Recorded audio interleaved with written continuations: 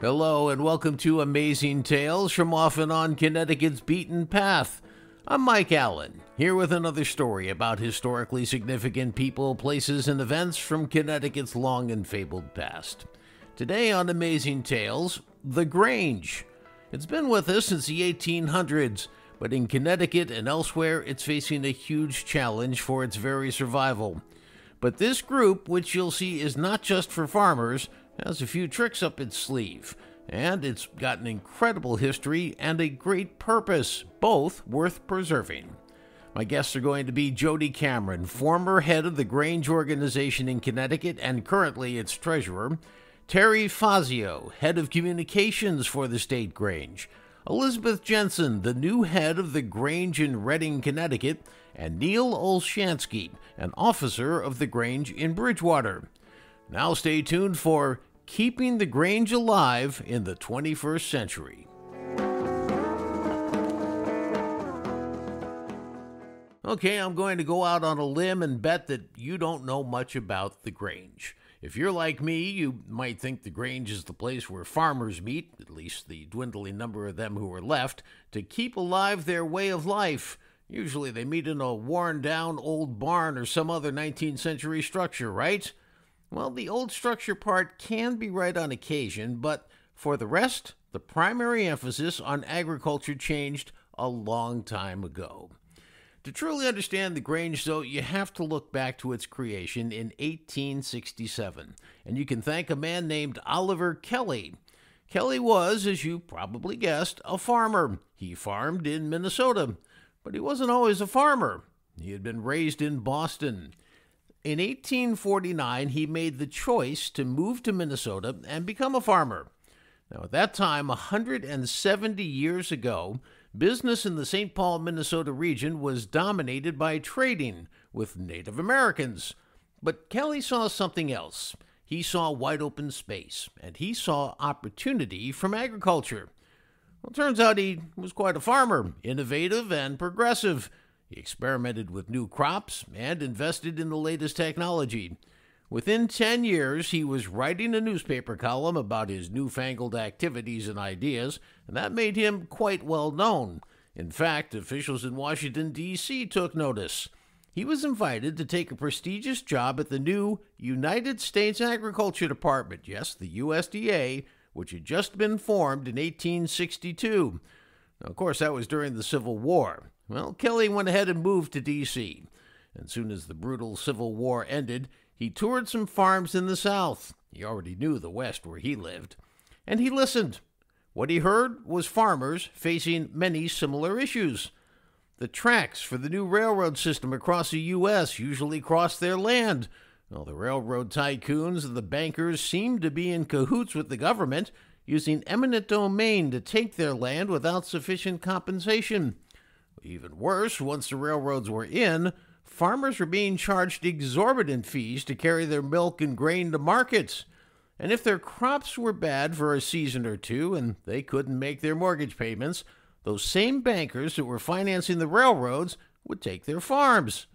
Terri Fassio is head of communications for the Connecticut State Grange organization. He thought an organization where he could bring all these people together would be a good thing. She says that Kelly went back to Washington and pulled together some Agriculture Department colleagues who shared his vision. They were from all different areas of the country and decided that, this is a good thing that we should pull together and do it. They officially formed the Order of the Patrons of Husbandry.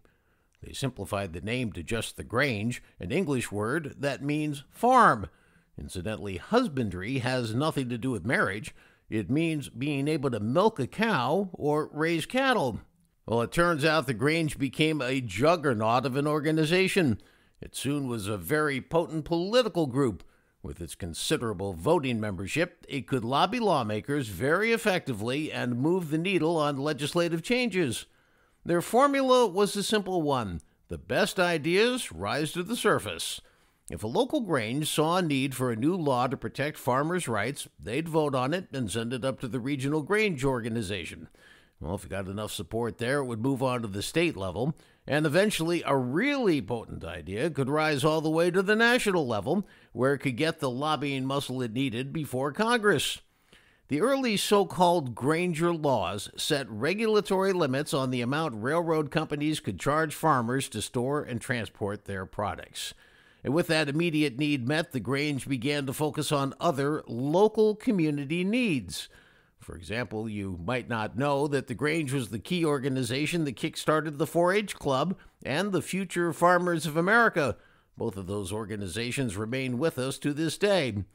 One such need, says Terri, was mail delivery. They were kind of forgotten. Mail was running around in cities and urban areas without a lot of delay. But if you mailed something to somebody who was in a rural area, it took a long time to get there. Mail delivery was nothing short of the communication lifeline to the rest of the country in those days. Communities, if they don't have enough to support their little post office, the post office goes away. So now they have to drive a half an hour or 40 minutes to get their mail if they don't have a rural delivery route. That's an issue that the Grange still battles to this day, as cost-cutting in the post office threatens those rural areas. The Grange is also battling for a newer type of communications lifeline. Today, they're advocating for broadband in rural areas because a lot of the rural areas don't have a good internet connection, if they have an internet connection at all. Jodi Cameron is a former head of the statewide Connecticut Grange organization, and he currently serves as its treasurer. Jodi says that it's this emphasis on local community needs that may be the most misunderstood part of the Grange. He says a lot of people still equate the Grange with farming, and for good reason. And at the time that the Grange was organized, the preservation of free trade and agriculture was in the best interest of the community. Jodi says the Grange has 3 core values, and they still hold as true today as they always have. The first one is called, in essentials, unity.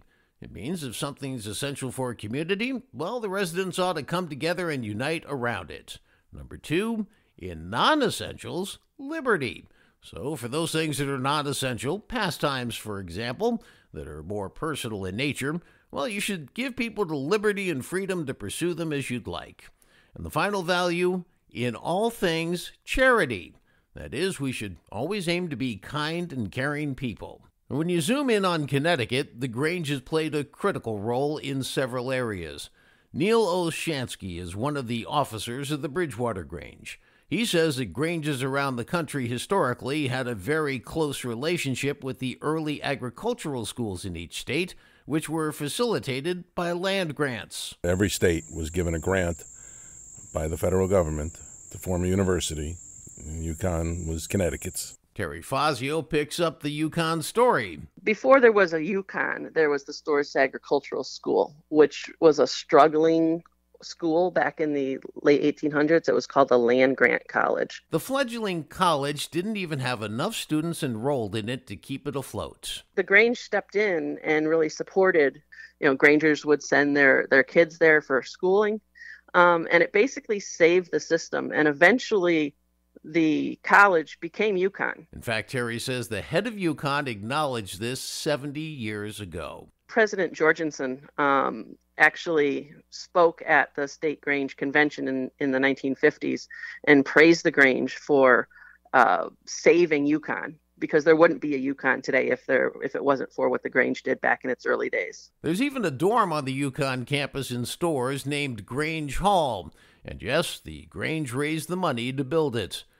Of course, there's always the "what have you done for me lately" consideration. Yukon today tends to forget about a lot of its early roots. It's now a basketball school where it's not, there's an agricultural school that's part of Yukon, but it's not as prominent as it once was, sadly. And yet there are still 5,500 active farms in Connecticut today. Now, to put that in some context, just 40 years ago, in 1980, the number of farms had dropped all the way down to just 3,800. Well, we've seen a resurgence since then, with 1,700 new farms added, which is a 45% increase. Seems both tobacco in the luscious Connecticut River Valley and medical marijuana are crops that are doing quite well financially. Terri says that dairy farming alone continues to be a major economic contributor. The state of Connecticut measures the production, particularly the milk production in the, close to three-digit millions of income raised a year. And Terri says it wasn't just Yukon that got a critical helping hand from the Connecticut Grange. The Connecticut Department of Agriculture, they were going to get rid of that. And through the different lobbying work of the state Grange and of the community Granges, they saved the Connecticut Department of Agriculture. So that's one of the things they've done legislatively through the years. One interesting footnote in Grange history in Connecticut is what you might call the false start era. When the National Grange was started back in 1867, they formed 20 local Granges in Connecticut. Well, nearly a decade later, Connecticut decided it was time to form a formal organization to manage them. There were two formations of the Connecticut State Grange. The first formation was April 15th, 1875, and it was formed in Danbury at the Taylor Opera House. Well, the effort ultimately did not succeed due to financial and organizational issues. But Terri says some organizers didn't want to give up the fight. There were some very strong people who suggested that, hey, let's give this a shot again. And they organized 16 Granges. Some were from the original 20 and some were not. That second effort was headquartered in South Glastonbury, Connecticut, and it's where the official Grange records say Connecticut's organization was founded. One interesting story dates back to the 1940s and World War II. The government sponsored fundraisers around the country to get the money to build warplanes. They called it the Buy a Bomber Drive. If your organization raised $300,000 by selling war bonds, which was a huge amount 80 years ago, a Flying Fortress airplane would be named after your organization. Well, the Connecticut Grange got busy and they raised $475,000, and the War Department gladly named one of its flying fortresses Connecticut Granger. All the Granges in the state participated in a drive to buy a Flying Fortress, which is a Boeing B-7 or B-series plane. Other local Granges in Connecticut have made multiple contributions over the years. Just to name a few, Granby is a leader in blood drives in the state. Glastonbury built a swimming pool and then turned it over to the town. Hundreds of thousands of dollars was raised in the 1950s for the polio vaccine. In fact, the Salk Institute in California has a room dedicated to the Grange. The Titanic Group supports its volunteer fire department in Sharon, and they are also lobbying for broadband cell towers. During the COVID pandemic, Jodi says that the Fairfield Grange chipped in to meet a community need of togetherness, even when the call was for separation. They projected movies off of their building, and they did a drive-in for people to go and watch movies on a Saturday night. Sit in your own car and sit there like the old-fashioned drive-ins. While you might think the lack of farming in Fairfield County would have rendered the Grange obsolete a long time ago, there are actually still 4 active Grange halls in the county: Fairfield, Redding, Wilton, and Monroe. Well, despite their altruistic values and many contributions, the modern-day Grange organization is struggling for its very survival. Membership numbers around Connecticut and the rest of the country are dropping. There are 169 towns and cities in Connecticut, and there used to be more than 200 Grange halls, more than one per municipality. Well, today that number has shrunk to just around 30. There are 3,500 active members, or roughly on average 100 members per Grange hall. As Jodi notes, one issue is pure age, older members not being replaced by younger members. And at the Bridgewater Grange, Neil Olshansky says that's a very real phenomenon for them. Our membership is aging, which is a problem. We have, I believe we still have one member who's, if not 100, very close to it, who actually went to school in the Grange building when it was a schoolhouse. Neil says this member arrived each day at the schoolhouse in a horse-drawn cart, which he tied up outside while he attended classes inside. More importantly, an active recruitment drive is showing success in Bridgewater by drawing in younger members who want to keep the operation going. Jodi says this trend, though, is not unique to the Grange. I think if you look at most of your fraternal organizations, look at churches, right? I mean, they're all going through this evolutionary change. Another one of the Grange's big problems comes from within.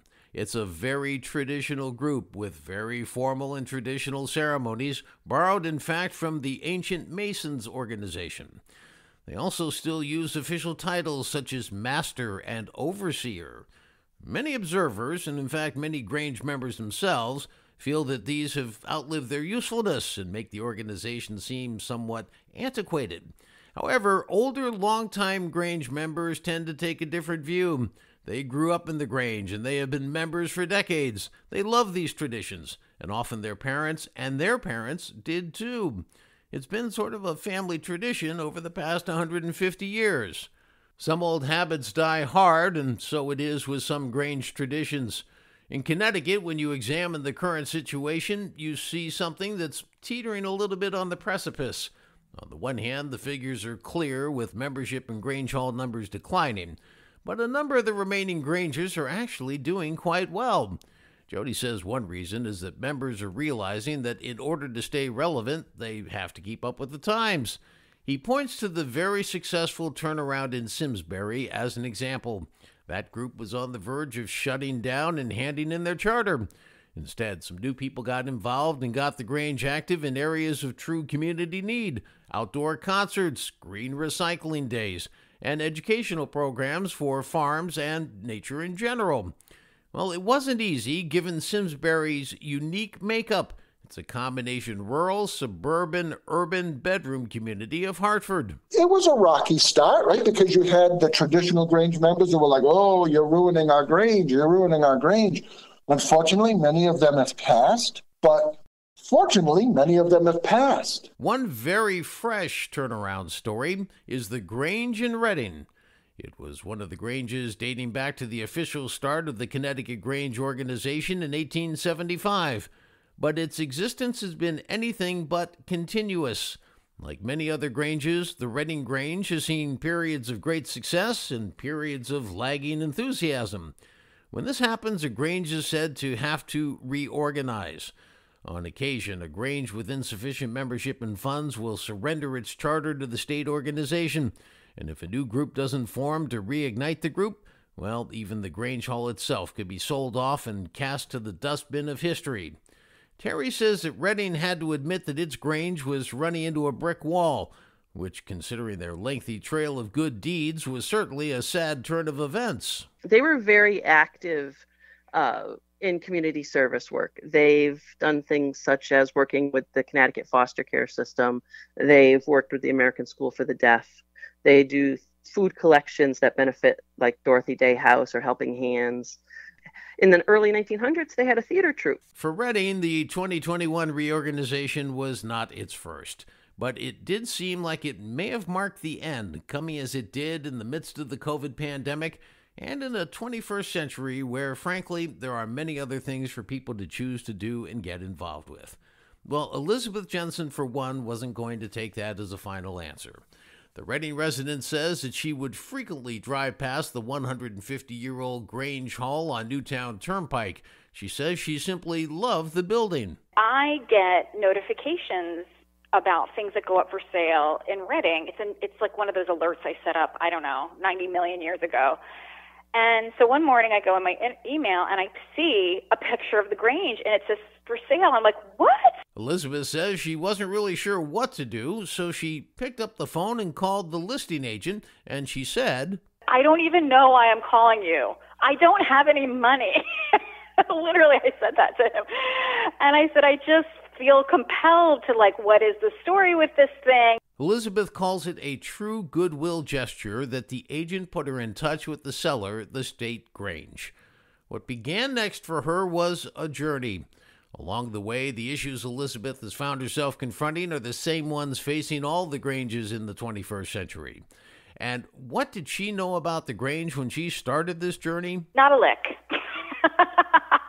Her first thought was that the Grange would make a great place for business people in Redding to meet. I can tell you right now, you try and find a place that's got Wi-Fi in Redding that's just publicly available for hanging out at. Good luck with that. And she was envisioning a pet-friendly location, particularly during emergencies. Very often people won't leave their house if they don't have power or something, if they can't take their pet with them. Well, as she started to peel back the onion and learn about the inner workings of the Grange, she could see that there might be a few hurdles to overcome, but yet some light at the end of the tunnel as well. You know, some of the pomp and circumstance around it, you still see some of that baked into the cake, but you know, you go on their Instagram and they were posting for Juneteenth. What Elizabeth found was an organization in the process of redefining itself. What I see them doing is, how do they take what has served them through time, leave behind the pieces that don't necessarily serve them any longer, and keep the pieces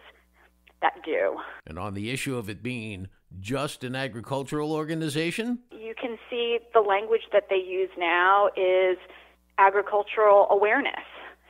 So I think they've really opened up the aperture of what they mean by connection to agriculture. This opens up possibilities for the Grange to help with beehives in your backyard or a native plant garden. But Elizabeth says the Grange tradition really has a lot going for it. The thing that's been so encouraging about looking at the Grange is knowing we're talking about an organization from the 1860s, knowing that they try very hard to maintain their identity and the spirit of their history, but watching how they really are trying to evolve to meet the needs of, you know, this day and age without selling out. Her goal then was to find that viable middle ground. There probably are going to be some things that we're going to want to do different. I don't want to go rogue. I don't want to, you know, be a crazy Grange outlier, but I do want to see if we can find a model that's really successful. Okay, in true confession, all of Elizabeth's comments up until now were from August of 2021, before she got fully immersed in her Don Quixote-style effort to save the Redding Grange. Now she's the Grand Master. That's right. She was successful in reorganizing Redding's Grange. I spoke with her more recently, and she now has enthusiastic members, some events in the pipeline, and objectives and goals. She sees the group continuing to foster agricultural and conservation needs in town. She also sees the need for an emergency relief fund of sorts to help the town when emergencies strike. And finally, she wants to promote fun activities for what she calls the Grange at play. Comedy nights and plays or movie nights and things like that. Things that really just bring the community together. And in an interesting twist, she had to go through one of those old-fashioned traditional ceremonies. The charter, the license to operate any Grange, was returned to Redding at a welcoming ceremony. The date on it was 1906, which was one of the times that Redding had reorganized. It's exciting that it hangs on the wall in our hall now, back where it belongs and had been. One great new idea is the Virtual Farmers Co-op. Redding's a 2-acre zoning town with lots of land for every homeowner. Many of them grow vegetables and have excess after the harvest. Well, many people simply place that excess at the end of their driveway for passerbys to get. Elizabeth says the idea is to complete the farm-to-table loop. We all go to Stop and Shop and buy it because when you need eggs, you don't know where they are. You're not going to drive around town, right? So one of the ideas that we had is start with our farmers, find out what do they want to be in business with because it's their bread and butter, right? And then map out who's got the garlic and who's got the apples and who's growing potatoes. The virtual co-op would list what's available around town, let residents place an order online, and then have the growers drop off the orders at the Grange Hall for pickup. Well, back up to Bridgewater, the Grange is well established in that community. The very popular Bridgewater Country Fair was started in 1954, but several decades before that, the Bridgewater Grange sponsored the agricultural fair that was the precursor for today's fair. Bridgewater's grain has both longevity as well as a close connection with the community. They draw from not only Bridgewater, but also Southbury, Washington, Roxbury, and New Milford. Neil Olshansky says people belong for a variety of reasons. Some are involved in agriculture, others own horse farms, some are interested in land use issues, and some just want a social organization to meet others, or on occasion simply because it's in their blood. Some were members of Granges in places where they lived as kids, and then when they came here, they found the Grange, even if they weren't involved in agriculture here. Their families might have been where they came from. The membership issue in the tiny but affluent town of Bridgewater brings farmers of different financial stripes. Some farms remain working farms, while Neil says some have been bought up by wealthy individuals who don't really need to farm. Some are, shall we say, gentlemen's farms, where financial survival is not reliant on the farm's output.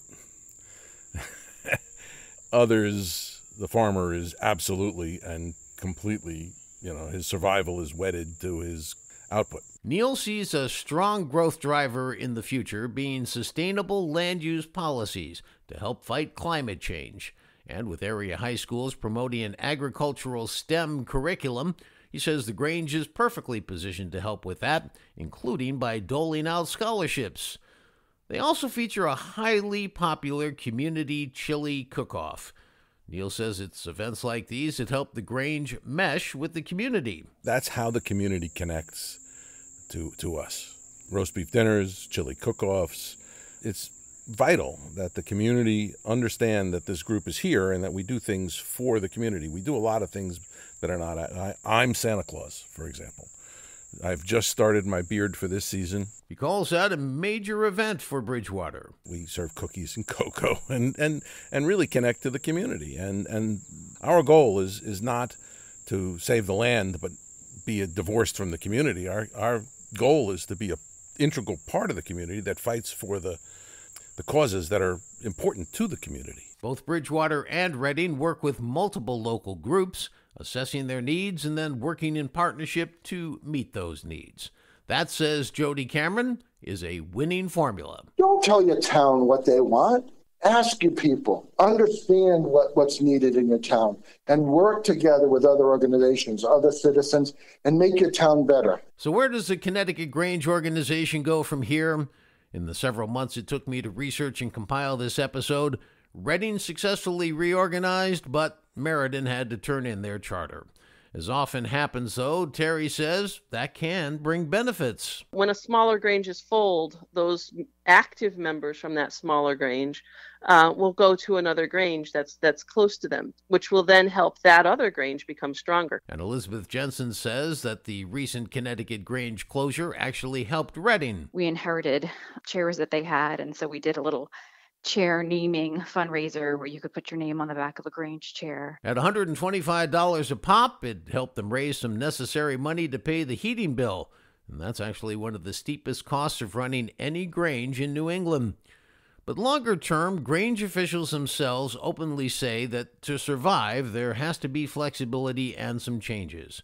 In Bridgewater, Neil Olshansky says the writing is on the wall. Well, I think that it's incumbent on the Granges to essentially rebrand themselves. Jodi Cameron would agree. If you don't keep up with the times, regardless of what you are, a business, an organization, a family, you're going to become extinct. Jodi goes on to say that the Grange is also battling the foe of modern times and modern technology, social media, online gaming, virtual reality, two-parent working households, and more activities than ever before from which to choose. The technology age has enabled you to include people from all over the world into your own personal community. But he questions whether those artificial communities can do much to help the real community needs on Main Street. Terri Fassio says that the old-fashioned practices definitely need some attention. The Grange used to be considered a secret organization because you had to have a secret handshake and a word to get in, and you had these ritualistic degrees. And if you think of the time period, that was very common back then. Today, not so much. For example, she says there's active discussion of changing the titles of master and overseer to simply president and vice president. And for Elizabeth in Redding, she has come to her own peace with some of the ritualism. She says that she can see that the time-honored traditions are of value that may not be so apparent to those not exposed to the inner workings of the Grange. If you think about what it is that they've been trying to hand down through time, And how do you protect it as the years and the generations go through and keep it intact as that thing? Part of that is why those archaic pieces need to stand. She says it's like learning to speak a language that'll become extinct if you don't learn it and speak it and pass it on to the next generation. And then she says, you're just another nonprofit.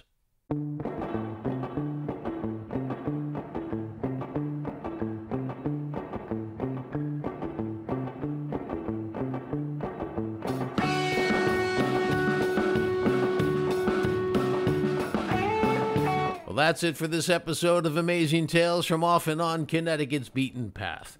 I want to very much thank my guests for this episode, Jodi Cameron, former head of the Grange organization in Connecticut and its current treasurer, Terri Fassio, the current communications leader for the state Grange, Elizabeth Jensen, the woman who's just spearheaded the turnaround of the Grange in Redding, and Neil Olshansky, an officer of the Bridgewater Grange.